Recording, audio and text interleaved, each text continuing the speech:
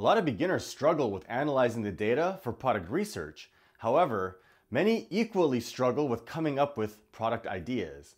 Without a steady stream of good product ideas, it's difficult to find viable products to launch. So in this video, I'm going to show you some different methods that I use to find product ideas for product research.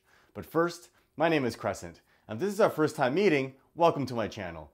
My passion is sharing tips and strategies on how you can create a successful Amazon FBA private label business. So if you enjoy videos like this, or especially if you've been around my channel, consider subscribing. All right, let's get started. So one of the best methods to get product ideas for a beginner is to use a product database such as the one from Jungle Scout. Now, if you don't know what the product database is, it's a collection of all of the products in the Amazon marketplace.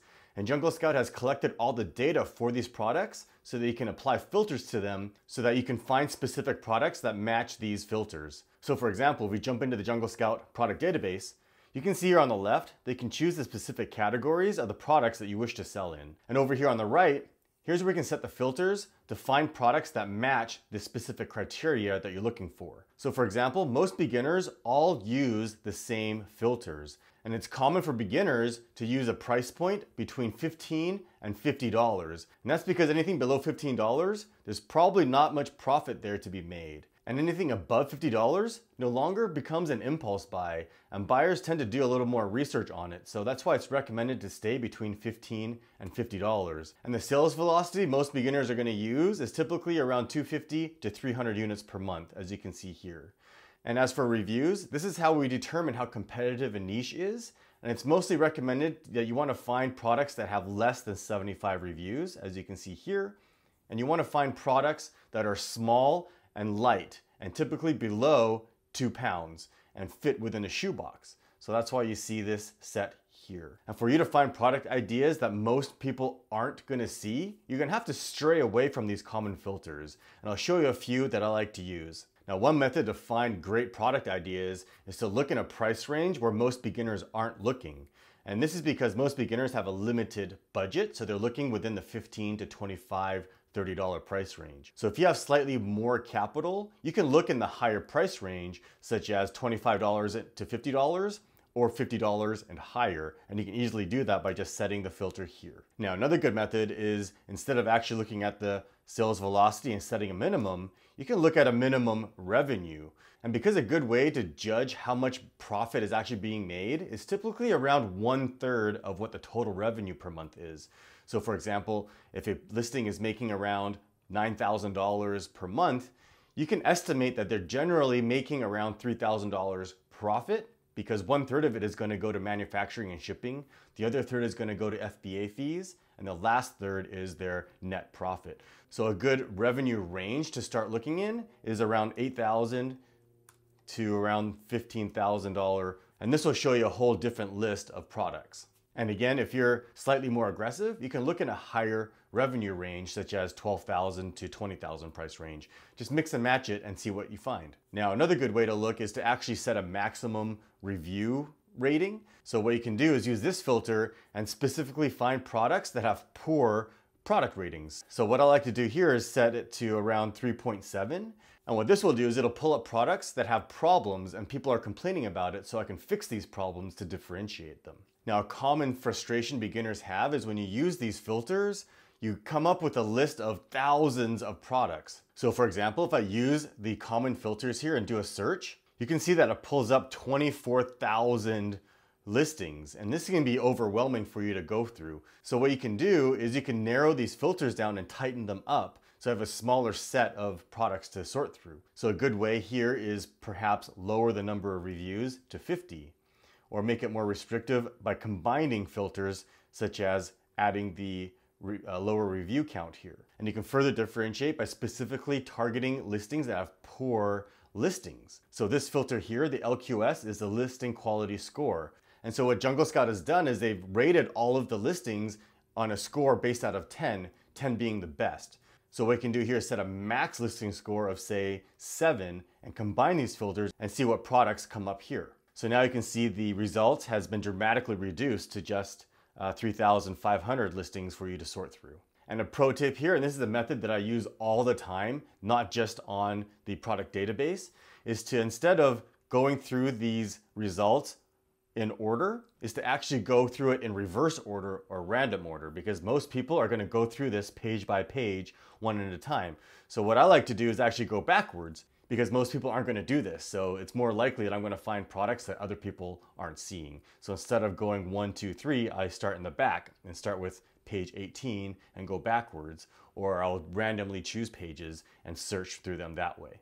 Now, if you're interested in trying out the web app, they do have a free trial version, and I'll leave a link in the video description below to a coupon for you. So if you do decide to purchase it, you can save some money. Now, one technique that I like to use, coupled with using a product database or any other search method, is what I call the inception method, meaning that I don't just limit myself to what I see in the results here.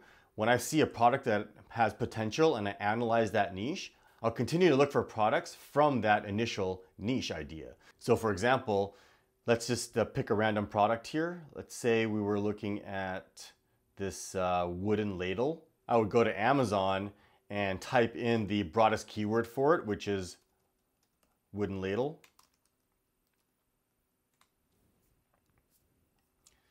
And of course, this product idea is probably too competitive. If we pull up the Chrome extension and take a look. Okay, it's not too competitive, but the sales is too low, as you can see here, and the price point is also too low. But just because this product idea doesn't pass the product research criteria, it doesn't end there. I call this inception method because I'll go deeper following this niche idea. So I'll come down here and click on one of these listings, maybe the Amazon's Choice one. And I'll come down here and I'll look in the frequently bought together and see if there's anything there that catches my eye. So this is a bamboo tong and a pasta serving spoon. And then I'll look here and see if there's any products that catch my eye, as well as the sponsored listings here. And this is a great way to give you other product ideas that weren't in the original product database search results.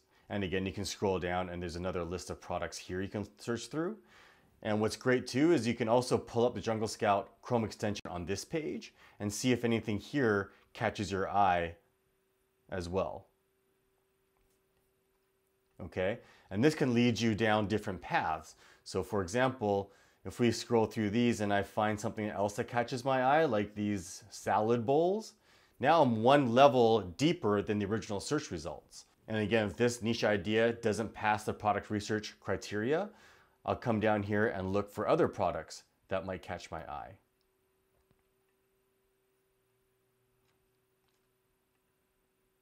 So for example, let's just say these snack bowls catches my eye. And if it doesn't pass the product research criteria, I'll continue to look. And this will lead me further away from the original results in the product database. And each level deeper that I can go, 5 or 6 levels deeper, will lead me to better product ideas and the less potential that other people are seeing these products. Another place to look is to look in the seller's store. So for example, this seller is Bobo and Boo. So if I click on theirs, and if they have a really good product that's selling well, they most likely have other products that are selling well. So if I look in their store here, I can see what other products they're selling. So you can see they have plates and bowls and other sets. And I can look through here and see if anything else catches my eye. So the key here is to don't limit yourself to one method or one technique. Branch out. There's no right or wrong way to come up with different product ideas. Now, there's other excellent methods to find product ideas outside of Amazon. And what's great about these other methods is that it allows you to find products that already have existing demand. And one of those websites is actually Pinterest.com. So if we go to Pinterest, what you can do is do a search for example, gifts for dad,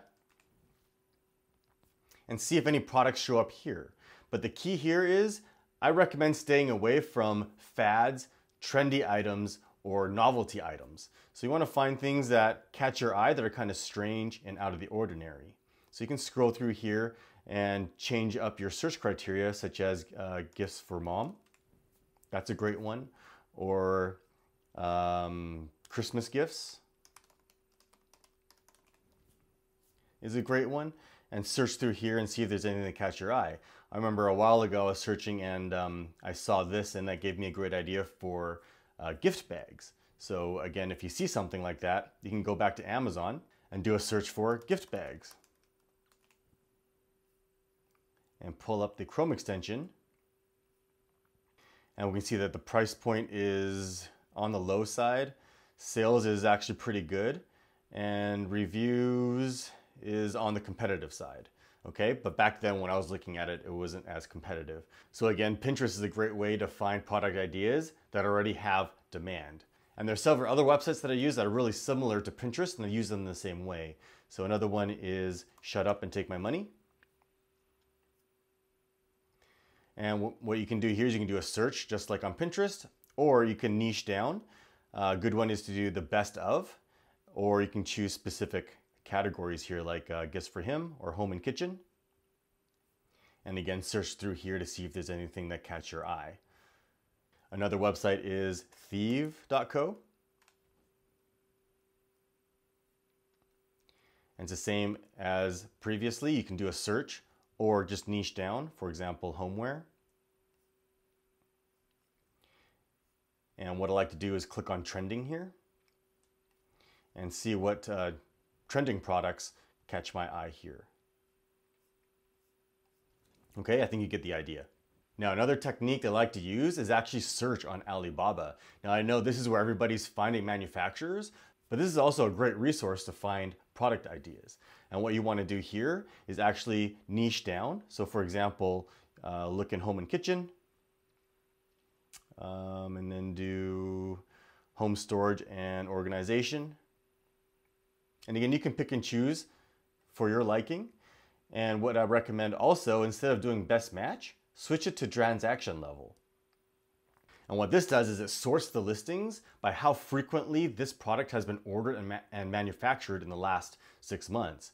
So you can see here, this is a cotton bag for tea, food storage containers, a wicker basket of some kind, and this shoe slot, which is something I actually looked at doing about a year ago as well, where the numbers are actually really good.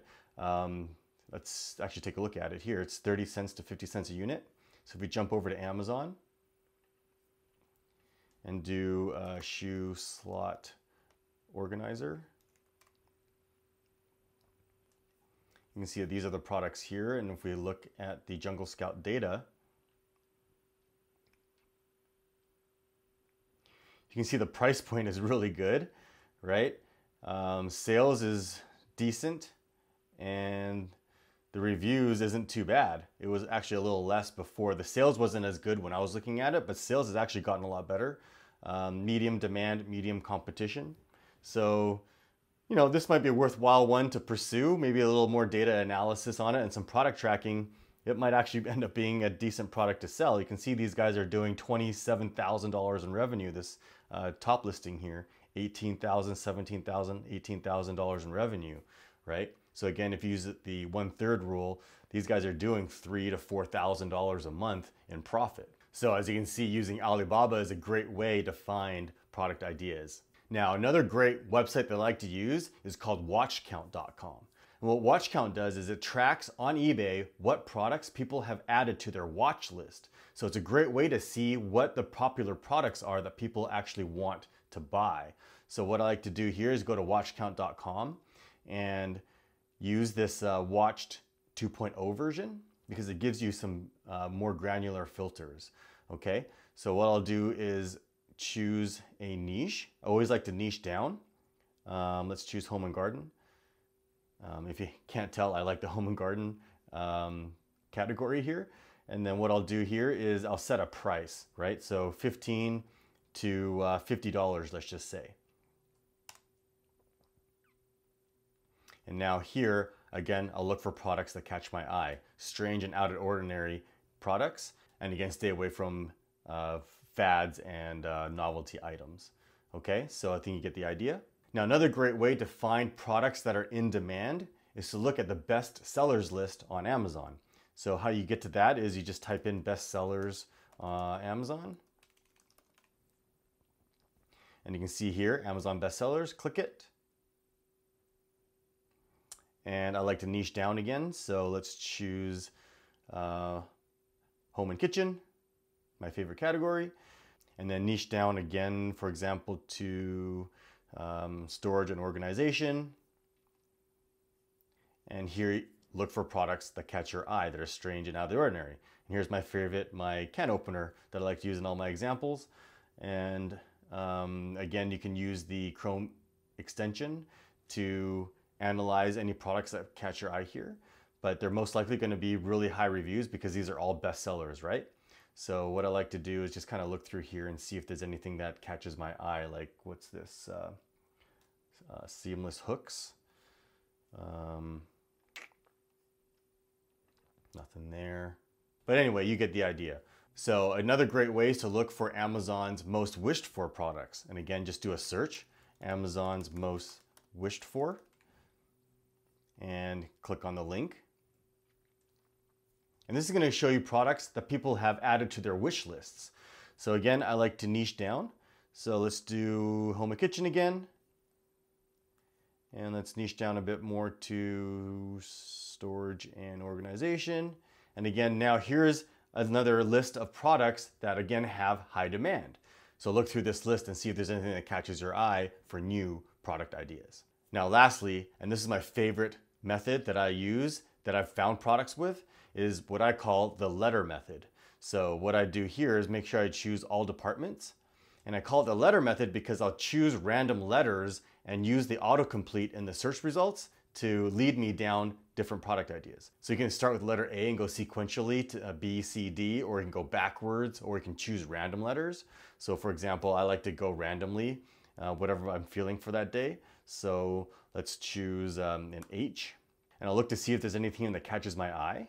And you can do one letter at a time. For example, L. See if anything catches your eye here, or T. Nothing there. P. Or you can continue and add letters and see what else pops up. So let's try H, I, R. And again, you just choose random letters and see what comes up. There's no right or wrong way. H, E, M, R, H, E, I,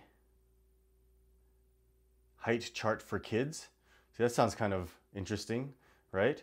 So let's see what that is. Height chart for kids. So height chart would be the broadest keyword. And then let's pull up the Jungle Scout data.